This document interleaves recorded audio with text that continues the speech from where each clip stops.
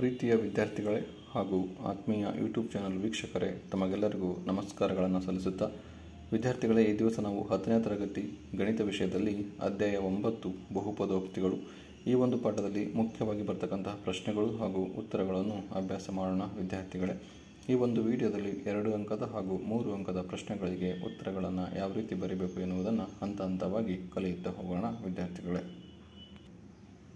ಪ್ರಶ್ನೆ 7. P of x is equal to x cube minus 2x² plus 3x plus 4 ಈ ಬಹುಪದೋಕ್ತಿಯಿಂದ ಕನಿಷ್ಠ degree ಇರುವ ಯಾವ ಬಹುಪದೋಕ್ತಿಯನ್ನು ಕಳೆದಾಗ ಅದು g of x is equal to x² minus 3x plus 1ರಿಂದ ಪೂರ್ಣವಾಗಿ ಭಾಗವಾಗುತ್ತದೆ. So P of x ಈ ಬಹುಪದೋಕ್ತಿಯಿಂದ ಕನಿಷ್ಠ degree ಇರುವ ಯಾವ ಬಹುಪದೋಕ್ತಿಯನ್ನು ಕಳೆದಾಗ ಅದು g of x is equal to x² minus 3x plus 1ರಿಂದ ಪೂರ್ಣವಾಗಿ ಭಾಗವಾಗುತ್ತದೆ ಅಂತ ಕೇಳಿದರೆ, ಹಾಗಾಗಿ ನಾವು ಫಸ್ಟು P of x ಅನ್ನು g of x ಇಂದ ಭಾಗಾಕಾರ ಮಾಡೋಣ. ಶೇಷ ಏನು ಬರುತ್ತೆ ನೋಡೋಣ. ಸೊ ಈ ಒಂದು ಪ್ರಶ್ನೆನ ಏಪ್ರಿಲ್ 2020ರಲ್ಲಿ 2 ಅಂಕಗಳಿಗೆ ಕೇಳಿದ್ದಾರೆ. ಹಾಗಾಗಿ ನಾನು P of x ಅನ್ನು ಬರ್ಕೊಂಡಿದ್ದೀನಿ ಬ್ರ್ಯಾಕೆಟ್ ಒಳಗೆ. x³ minus 2x² plus 3x plus 4 ಇದು P of x. ಹಾಗೆ g of x x² minus 3x plus 1 ಬ್ರ್ಯಾಕೆಟಿಂದ ಹೊರಗೆ ಬರ್ತೀನಿ. ಸೊ P of x ಅಲ್ಲಿ ಮೊದಲ ಚರಾಕ್ಷರ x³ ಹಾಗೆ ಭಾಜಕದ ಮೊದಲ ಚರಾಕ್ಷರ x². ಸೊ x³ ಅನ್ನು x² ಇಂದ ಭಾಗಿಸ್ಬೇಕು. ಇಲ್ಲಿದೆ ನೋಡಿ, x³ ಅನ್ನು x² ಇಂದ ಭಾಗಿಸಿದಾಗ ಏನು ಬಂತು ಈ x ಅನ್ನು ನಾವು ಭಾಜಕದಲ್ಲಿ ಇಟ್ಕೋಬೇಕು. ಅದೇ x ಅನ್ನು ಬರ್ತೀವಿ ಇಲ್ಲಿ. ಸೊ ಈ x ಅನ್ನು x² minus 3x plus 1ರಿಂದ ಗುಣಿಸಿದಾಗ ಬರ್ತಕ್ಕಂತಹ ಅಂಶವನ್ನು ಇಲ್ಲಿ ಬರೀಬೇಕಾಗುತ್ತೆ ವಿದ್ಯಾರ್ಥಿಗಳೇ. ಹಾಗಾದರೆ x into x² x³ minus ಹಾಗೆ ಇದೆ 3x into x 3x² plus x into 1 x. ಇವಾಗ ಏನು ಮಾಡಬೇಕು, ಸಿಂಪ್ಲಿಫೈ ಮಾಡಬೇಕು. x³ ಇದೆ, ಇಲ್ಲಿ 2 ಪ್ಲಸ್ ಇದೆ, ಹಾಗಾಗಿ ಮೈನಸ್ ಮಾಡಬೇಕು. ಇಲ್ಲಿ ಮೈನಸ್ ಇದ್ದರೆ ಪ್ಲಸ್ ಆಗುತ್ತೆ, ಪ್ಲಸ್ ಇದ್ದರೆ ಮೈನಸ್ ಆಗುತ್ತೆ. ಸೊ x³ ಕ್ಯಾನ್ಸಲ್ ಆಗುತ್ತೆ. Plus 3x² minus 2x² ಕಳಿಬೇಕು. Plus ಇದೆ, ಹಾಗಾಗಿ plus 3x² minus 2x² ಕಳೀರಿ, 1x² ಬರುತ್ತೆ. ಇಲ್ಲಿ ಪ್ಲಸ್ 3x ಇದೆ, ಇಲ್ಲಿ ಮೈನಸ್ x ಇದೆ. ಪ್ಲಸ್ 3x ಮೈನಸ್ 1x ಹೋದರೆ ಪ್ಲಸ್ 2x ಆಗುತ್ತೆ. ಪ್ಲಸ್ 4 ಹೇಗಿದೆ ಹಾಗೆ ಬರೀಬೇಕು, ಪ್ಲಸ್ 4. ನೆಕ್ಸ್ಟ್ ಪ್ಲಸ್ 1 ಇಲ್ಲಿ ಬರ್ದೀವಿ, ಹೇಗೆ ಬಂತು ಅಂತ ನೋಡೋಣ. ಇಲ್ಲಿ ಫಸ್ಟ್ ಟರ್ಮ್ 1x² ಇದೆ, ಇಲ್ಲಿ x² ಇದೆ. ಸೊ 1x² x² ಇಂದ ಭಾಗಿಸ್ಬೇಕು. 1x² x² ಭಾಗಿಸಿದಾಗ ಎಷ್ಟು ಬರುತ್ತೆ, 1 ಬರುತ್ತೆ. ಈ 1ಅನ್ನು ನಾವು ಇಲ್ಲಿ ಬರೀಬೇಕು. ಪ್ಲಸ್ 1 ಪ್ಲಸ್ ಬಂದರೆ ಪ್ಲಸ್ 1 ಬರೀಬೇಕು, ಮೈನಸ್ ಬಂದರೆ ಮೈನಸ್ 1ಅನ್ನು ಬರೀಬೇಕಾಗುತ್ತೆ. ಇಲ್ಲಿ ಪ್ಲಸ್ ಇರೋದ್ರಿಂದ ಪ್ಲಸ್ 1ಅನ್ನು ನಾವು ಇಲ್ಲಿ ಬರೀಬೇಕಾಗುತ್ತೆ. ಪ್ಲಸ್ 1ಅನ್ನು ಇದಕ್ಕೆ ಗುಣಾಕಾರ ಮಾಡಿ, ಸೊ 1ರಿಂದ ಗುಣಿಸಿದಾಗ ಅದೇ ಸಂಖ್ಯೆ ಬರುತ್ತೆ. ಸೊ ಹಾಗಾಗಿ 1 into x² 1x² minus 1 into 3x minus 3x plus 1 into 1 1. ಇವಾಗ ಸಿಂಪ್ಲಿಫೈ ಮಾಡಿ, 2 ಪ್ಲಸ್ ಇದೆ ಹಾಗಾಗಿ ಕಳಿಬೇಕು, ಚಿಹ್ನೆ ಮೈನಸ್ ಆಗುತ್ತೆ. ಮೈನಸ್ ಇದ್ದರೆ ಪ್ಲಸ್ ಆಗುತ್ತೆ, ಪ್ಲಸ್ ಇದ್ದರೆ ಮೈನಸ್ ಆಗುತ್ತೆ. ಇವೆರಡು ಕ್ಯಾನ್ಸಲ್ ಆಗುತ್ತೆ. ಪ್ಲಸ್ 2x ಪ್ಲಸ್ 3x ಅಂದರೆ ಪ್ಲಸ್ 5x ಆಗುತ್ತೆ. ಪ್ಲಸ್ 4 ಮೈನಸ್ 1 ಅಂದರೆ ಪ್ಲಸ್ 3 ಆಗುತ್ತೆ. 5x ಪ್ಲಸ್ 3 ಶೇಷ ಸಿಗುತ್ತೆ. x ಪ್ಲಸ್ 1 ಅನ್ನೋದು ಭಾಗಲಬ್ಧ, ಇದು ಭಾಜಕ, ಇದು ಭಾಜ್ಯ ಆಗಿದೆ. ಹಾಗಾದರೆ ನಮ್ಮ ಪ್ರಶ್ನೆಗೆ ಉತ್ತರ ಏನು ಅಂತ ನೋಡೋಣ. ದೇರ್ಫೋರ್ 5x ಪ್ಲಸ್ 3 ಇದು ಶೇಷ. ಈ ಬಹುಪದೋಕ್ತಿಯನ್ನು P of x ನಿಂದ ಕಳಿಬೇಕು. So 5x plus 3ಅನ್ನು P of x ನಿಂದ ಏನು ಮಾಡಬೇಕು, ಕಳಿಬೇಕು. ಕಳೆದಾಗ ಅದು ಏನು ಮಾಡುತ್ತೆ, g of x ನಿಂದ ಏನಾಗುತ್ತೆ, ಪೂರ್ಣವಾಗಿ ಭಾಗ ಆಗುತ್ತೆ. So P of x g of x ನಿಂದ ಪೂರ್ಣವಾಗಿ ಭಾಗ ಆಗಬೇಕು ಅಂದರೆ P of x ನಿಂದ 5x ಪ್ಲಸ್ 3 ನಾವೇನು ಮಾಡಬೇಕು, ಕಳಿಬೇಕಾಗುತ್ತೆ. ಇದು ಈ ಪ್ರಶ್ನೆಗೆ ಉತ್ತರ ಆಗಿರುತ್ತೆ ವಿದ್ಯಾರ್ಥಿಗಳೇ.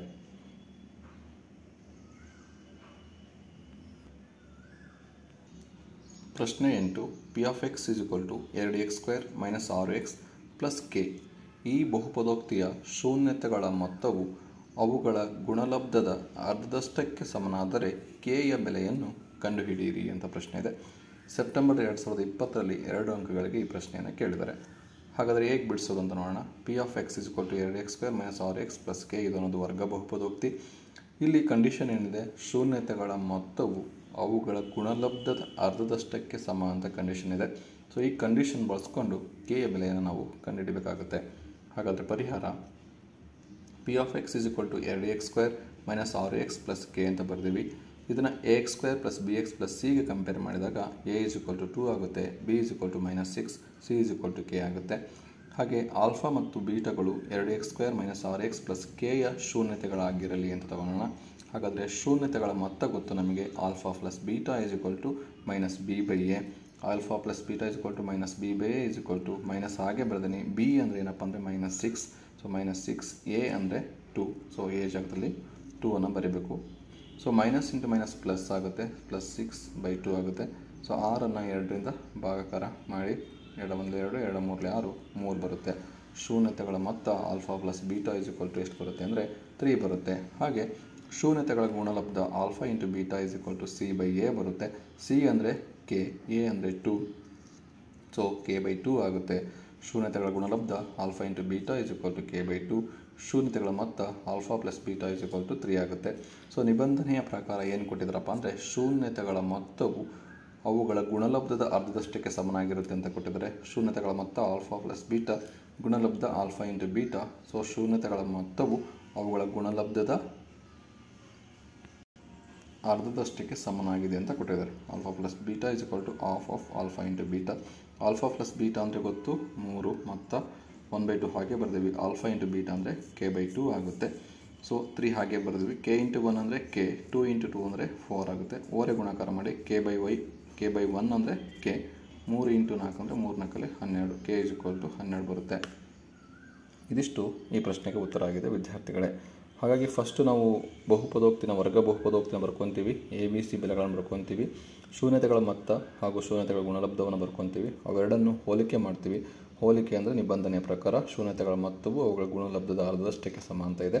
ಸೊ ಆ ಕಂಡೀಷನ್ನ ಬರ್ಕೊಂಡು ಅವುಗಳ ವ್ಯಾಲ್ಯೂಸನ್ನು ಸಬ್ಸ್ಟಿಟ್ಯೂಟ್ ಮಾಡಿದರೆ ನಮಗೆ ಕೆ ಬೆಲೆ ಸಿಗುತ್ತೆ ವಿದ್ಯಾರ್ಥಿಗಳೇ. ಇದು 3 ಅಂಕದ ಪ್ರಶ್ನೆ. 3 ಅಂಕದ ಒಂದು ಪ್ರಶ್ನೆನ ಹಿಂದಿನ ವಿಡಿಯೋದಲ್ಲಿ ಅಭ್ಯಾಸ ಮಾಡಿದ್ವಿ. ಈಗ 3 ಅಂಕದ ಇನ್ನೊಂದು ಪ್ರಶ್ನೆ ಇದೆ, ಎರಡನೇದು. ಏನಿದೆ ನೋಡೋಣ. P of X is equal to x² plus 7x plus 10 ಈ ವರ್ಗ ಬಹುಪದೋಕ್ತಿಯ ಶೂನ್ಯತೆಗಳನ್ನು ಕಂಡುಹಿಡಿಯಿರಿ ಹಾಗೂ ಶೂನ್ಯತೆಗಳು ಮತ್ತು ಸಹಗುಣಕಗಳ ನಡುವಿನ ಸಂಬಂಧವನ್ನು ತಾಳೆ ನೋಡಿ ಅಂತ ಇದೆ. ಈ ಪ್ರಶ್ನೆ ಏಪ್ರಿಲ್ 2023ರಲ್ಲಿ 3 ಅಂಕಗಳಿಗೆ ಕೇಳಿದ್ದಾರೆ ವಿದ್ಯಾರ್ಥಿಗಳೇ. ಹಾಗಾದರೆ ಪರಿಹಾರ ನೋಡೋಣ. First P of X is equal to x² plus 7x plus 10 ಈ ಒಂದು ಬಹುಪದೋಕ್ತಿಗೆ ವರ್ಗ ಬಹುಪದೋಕ್ತಿಗೆ ಶೂನ್ಯತೆಗಳನ್ನು ಕಂಡುಹಿಡಬೇಕು. ಮತ್ತು ಕಂಡುಹಿಡಿದ ಮೇಲೆ ಸಹಗುಣಕಗಳು ಮತ್ತು ಶೂನ್ಯತೆಗಳ ನಡುವಿನ ಸಂಬಂಧವನ್ನು ಹೋಲಿಕೆ ಮಾಡಬೇಕು. ಹೇಗೆ ಅಂತ ನೋಡೋಣ. P of X is equal to x² plus 7x plus 10. So ಈ ಒಂದು ವರ್ಗ ಬಹುಪದೋಕ್ತಿಗೆ ಅಪವರ್ತನಗಳನ್ನು ಬರ್ಕೊಳ್ಳೋಣ. P of X is equal to ಇಲ್ಲಿ 10 ಇದೆ, ಇಲ್ಲಿ 1 ಇದೆ, ax² ಅಂದರೆ 1 ಇದೆ. 1 ಮತ್ತು 10 ಗುಣಿಸಿದ್ರೆ 10 1 10 ಆಗುತ್ತೆ. ಸೊ ಇವುಗಳ ಅಪವರ್ತನ 5 2 10. ಸೊ 5 ಮತ್ತು 2 ಗುಣಿಸಿದ್ರೆ 10 ಬರುತ್ತೆ. ಕೂಡಿಸಿದ್ರೆ 7 ಬರುತ್ತೆ. ಹಾಗಾಗಿ 5 2 10 ತಗೋಬೇಕಾಗುತ್ತೆ. x² ಹಾಗೆ ಬರೆದಿನಿ. 7x 5x ಮತ್ತು 2x ಅಂತ ಬರಿಬೋದು. 5 ಮತ್ತು 2 ಅಂದರೆ 7x ಆಗುತ್ತೆ. ಪ್ಲಸ್ 10 ಹಾಗೆ ಬರೆದಿನಿ. P of X is equal to x² plus 5x ಎಕ್ಸನ್ನು common ತೆಗೆದ್ರೆ ಇಲ್ಲಿ x ಉಳಿಯುತ್ತೆ, ಇಲ್ಲಿ ಪ್ಲಸ್ 5 ಉಳಿಯುತ್ತೆ. ಇವೆರಡರಲ್ಲಿ x ಕಾಮನ್ ತೆಗೆದ್ರೆ x plus 5. 2x plus 10ನಲ್ಲಿ 2ಅನ್ನು common factor ಹೊರಗೆ ತೆಗೆದ್ರೆ ಇಲ್ಲಿ x ಉಳಿಯುತ್ತೆ, ಇಲ್ಲಿ 5 ಉಳಿಯುತ್ತೆ. 2 5 10. 2 into x 2x, 2 5 10. x into x² x plus x into y 5x. So ಇಲ್ಲಿ ಎಕ್ಸನ್ನು ಕಾಮನ್ ತೆಗಿಬೇಕು, x ಪ್ಲಸ್ 5 ಉಳಿಯುತ್ತೆ. ಇಲ್ಲಿ 2ಅನ್ನು ಕಾಮನ್ ತೆಗೆದ್ರೆ x ಪ್ಲಸ್ 5 ಉಳಿಯುತ್ತೆ. ಇವೆರಡರಲ್ಲೂ x ಪ್ಲಸ್ 5 ಸೇಮ್ ಇದೆ. ಹಾಗಾಗಿ x ಪ್ಲಸ್ 5ಅನ್ನು ಕಾಮನ್ ತೆಗೆದ್ರೆ x ಪ್ಲಸ್ 2 ಉಳಿಯುತ್ತೆ. x ಪ್ಲಸ್ 5 ಕಾಮನ್ ಫ್ಯಾಕ್ಟರ್ ತೆಗೆದ್ರೆ x ಪ್ಲಸ್ 2 ಉಳಿಯುತ್ತೆ. ಸೊ x ಪ್ಲಸ್ 2 ಮತ್ತು x ಪ್ಲಸ್ 5 ಸಿಗುತ್ತೆ ನಮಗೆ ಅಪವರ್ತನಗಳು. ಇದನ್ನು 0ಕ್ಕೆ ಸಮೀಪ ಮಾಡಿ.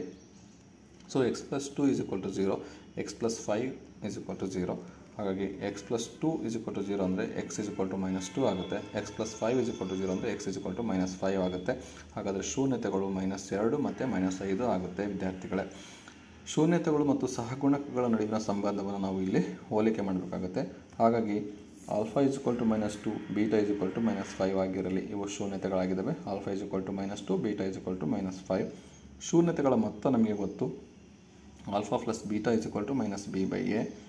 ಹಾಗೆ ಶೂನ್ಯತೆಗಳ ಗುಣಲಬ್ಧ ಗೊತ್ತು. Alpha into beta is equal to c/a. So ಸಹಗುಣಕಗಳ ನಡುವಿನ ಸಂಬಂಧ ಶೂನ್ಯತೆಗಳು ಮತ್ತು ಸಹಗುಣಕಗಳು. ಸೊ ಇದು ಸಹಗುಣಕ, ಇದು ಶೂನ್ಯತೆ. ಇವುಗಳ ಸಂಬಂಧ ಏನಾಗಿರುತ್ತೆ ಅಂತ ನೋಡೋಣ. ಆಲ್ಫಾ ಅಂದರೆ -2, ಬೀಟಾ ಅಂದರೆ -5. So -2 plus of -5 is equal to -b/a ಅಂದರೆ b ಅಂದರೆ ನೋಡಿ ಇಲ್ಲಿ b ಅಂದರೆ 7, a ಅಂದರೆ 1. ಸೊ 7/1. ಆಲ್ಫಾ ಪ್ಲಸ್ ಬೀಟಾ -2 -5 ಅಂದರೆ -7, -7/1 ಅಂದರೆ -7. So -7 is equal to -7, 7 is equal to 7, 1 is equal to 1 ಆಗುತ್ತೆ. ಶೂನ್ಯತೆಗಳು ಮತ್ತು ಸಹಗುಣಕಗಳ ನಡುವಿನ ಸಂಬಂಧವನ್ನು ತಾಳೆ ನೋಡಿದಾಗ ಎರಡು ಕಡೆ ಏನು ಬರ್ತದೆ, ಸಮನಾಗಿ ಬರ್ತಾ ಇದೆ. ಹಾಗೆ ಶೂನ್ಯತೆಗಳ ಗುಣಲಬ್ಧವನ್ನು ತಾಳೆ ನೋಡೋಣ. Alpha into beta is equal to C by A. Alpha ಅಂದರೆ -2, ಬೀಟಾ ಅಂದರೆ -5, -2 into -5 is equal to C by A ಅಂದರೆ ಸಿ ಅಂದರೆ 10, ಎ ಅಂದರೆ 1, ಸೊ 10/1. ಸೊ 2 10, ಈ ಕಡೆ 10/1 ಅಂದರೆ 10. ಸೊ ಇದು ಶೂನ್ಯತೆಗಳು ಮತ್ತು ಸಹಗುಣಕಗಳ ನಡುವಿನ ಸಂಬಂಧ ಆಗಿದೆ ವಿದ್ಯಾರ್ಥಿಗಳೇ. ಸೊ ಫಸ್ಟು ನಾವು ಶೂನ್ಯತೆಗಳನ್ನ ಕಂಡುಹಿಡಬೇಕು. ಶೂನ್ಯತೆಗಳ ಮೊತ್ತ ಮತ್ತು ಗುಣಲಬ್ಧವನ್ನು ಹೋಲಿಕೆ ಮಾಡಬೇಕು ಸಹಗುಣಕಗಳ ಜೊತೆಗೆ. ಸೊ ಹೋಲಿಕೆ ಮಾಡಿದಾಗ ಈ ಪ್ರಶ್ನೆಗೆ ಉತ್ತರ ಸಿಗುತ್ತೆ ವಿದ್ಯಾರ್ಥಿಗಳೇ. ಇಲ್ಲಿಗೆ ವರ್ಗ ಬಹುಪದೋಕ್ತಿಗಳು ಪಾಠದಲ್ಲಿ ಬರ್ತಕ್ಕಂತಹ ಮುಖ್ಯವಾದ ಪ್ರಶ್ನೆಗಳು ಮತ್ತು ಉತ್ತರಗಳನ್ನು ಅಭ್ಯಾಸ ಮಾಡಿದ್ವಿ. ಎಲ್ಲ ಪ್ರಶ್ನೆಗಳು ಉತ್ತರಗಳು ಈ ಪಾಠದಲ್ಲಿ ಮುಕ್ತಾಯವಾಗುತ್ತೆ. ಮುಂದಿನ ವಿಡಿಯೋದಲ್ಲಿ ನಾವು ಮುಂದಿನ ಪಾಠದ ಪ್ರಶ್ನೆಗಳು ಹಾಗೂ ಉತ್ತರಗಳನ್ನು ಅಭ್ಯಾಸ ಮಾಡೋಣ ವಿದ್ಯಾರ್ಥಿಗಳೇ. ಈ ಒಂದು ವಿಡಿಯೋ ನಿಮಗೆ ಇಷ್ಟವಾದರೆ ಪ್ಲೀಸ್ ಲೈಕ್ ಮಾಡಿ, ಶೇರ್ ಮಾಡಿ ಮತ್ತು ಸಬ್ಸ್ಕ್ರೈಬ್ ಮಾಡಿ. Thank you for watching this video.